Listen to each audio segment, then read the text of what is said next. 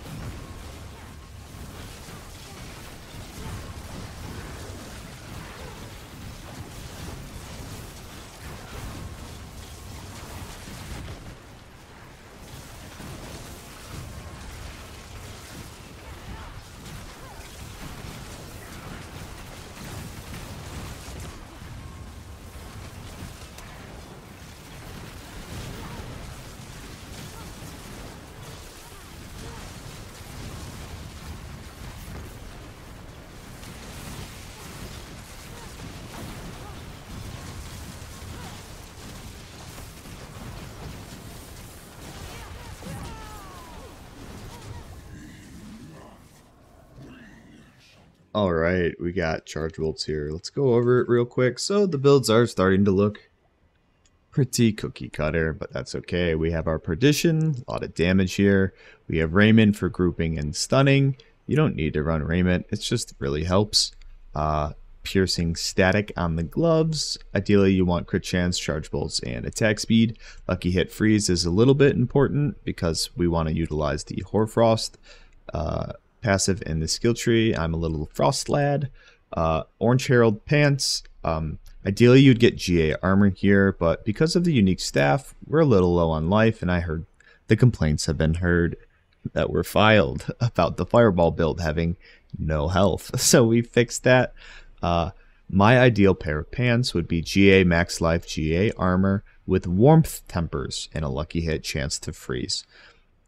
That way I could remove the points and warmth on the skill tree, because poison's really overtuned this season, so I think it's really needed to heal through it. Next we have Rakanoth's Wake. Ideally you want GA cooldown. It's for the attacks reduce evade, and it helps solve our resistances. People keep asking how your resists are solved, and it's through Rakanoths. They don't need to be GA. As you can see, I'm 50 per 40, 50% overcapped. Everything's fine. Staff of Lamessen. Ideally, you'd have GA charge bolts here with a bunch of masterwork hits on it, but basically you want masterwork hits on intelligence or charge bolts. Only those two live with the results. I'm running Tam Ohm. Cast a non-channel core. Every 24 casts, I get a war cry that's 15% damage, and I'm a huge fan of I'm a huge fan of Dark Shroud Temper. If you don't have Yule, it might even be better. You could run the one, I think it's Moni. Yeah, cast the skill after moving. That one's really good, but I'm just going to leave it with Yule Mott for now. But this one's a sleeper pick, Moni. Especially if you're like fidgeting around. This thing is money. We have our Amulet. Just do whatever you can get. Conjure Mastery, Elemental Dominance, Devouring Blaze, Intelligence, Cooldown Reduction. Just get an Amulet. That's good. Throw Shredding Blades on it. Keep moving. Ideally, you'd have Crit Strike damage here. And then I'm leaning towards Evade Cooldown Reduction. But unfortunately, I can't change my temper. So I'm stuck with a resource temper of some sort. So I took Familiar Duration. And then, yeah, Charge Bolts Pierce, Piercing Static on the gloves. That's the only two offensive aspects in the build. And then we have Starless and Talrasha. I don't really need to explain these. It's pretty standard now. Skill bar is looking the same as the other ones. We have our two Conjurations, Spear and Ice Blades. And then we have two defensives, Ice Armor and Flame Shield.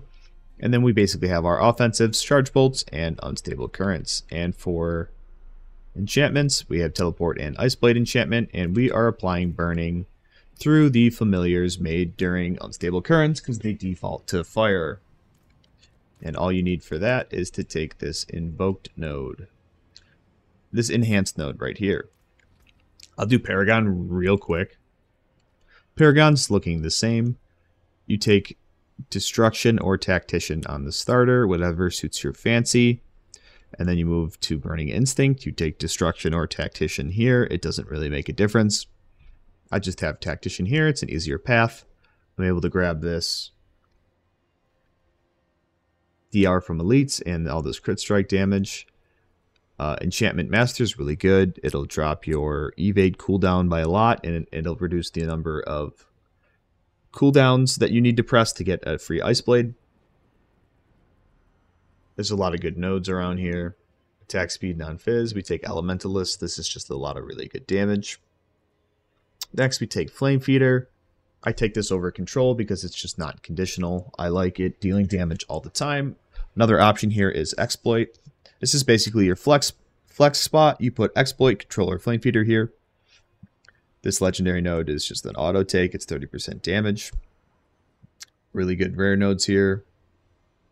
All DR, crit strike damage, Vuln DR. This board's really goated. Last but not least, I take Unleash. We don't need the mana regen from here, but I have it leveled up, and this is just the thing I always take on Frigid Fate, just because I always take it as my last board. And I don't have to worry about if I'm not hitting the rare node Rex here, because I'm boosting the magic nodes. That's why I take Unleash last. And then the rest of this is just fluff, but we got your 60% damage from Frigid Fate. Alright, I'm taking this into just a 75. This build will probably hard cap at T85, so that's why I'm taking it 10 under, so that it's a little bit of a better viewing experience. And I'll leave damage numbers on, just so you can see what kind of damage it's dealing. I don't know, everything's dying. It's pretty good. Hopefully they, yeah, I'll be straight up. I'll never say, you know, I think this is like a B+ tier build. Like, it did really well in that horde that I did. I was pretty happy with it. But this guy's an issue. Why are you taking no damage? Now he takes damage. Something was going on with that.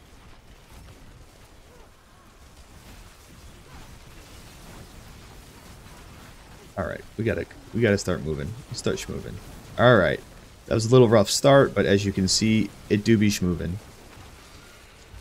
Give me this artillery shrine. We are, as you can see, it's schmoving, baby. We are moving through.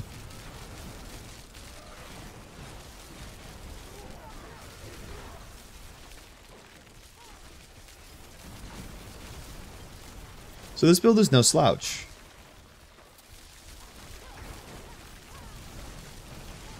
It's just got pit struggles past 80, past 85. It's not the best. No fault, you know, and that's on Blizzard for making the pit scaling too difficult. I think they're going to nerf it, the pits. I'd love to see them nerf the pits below 100. And then you can leave pit 100 plus, like, hard. Well, yeah.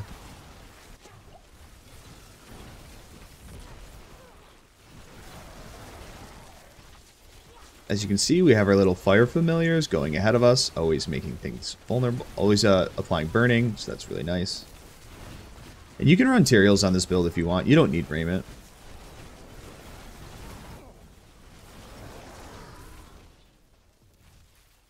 I would probably drop Teleport Enchant then. Maybe look into running Asu's boots. You'll see. I have some variants that are like that. Like pre-perdition, you run Asu's, so you can just follow that. I have a Tyraels version. For those who don't like being this squishy, because I get it. I don't like making builds like this. I don't like making squishy Raiment builds. That's not my style. But that's just what I feel forced to do this season. I'm doing the best I can to try and make them not as squishy. Things may change when Shroud of False Death is finally added, because that chest is really good. Oh yeah, we're going to nuke this Sea Hag.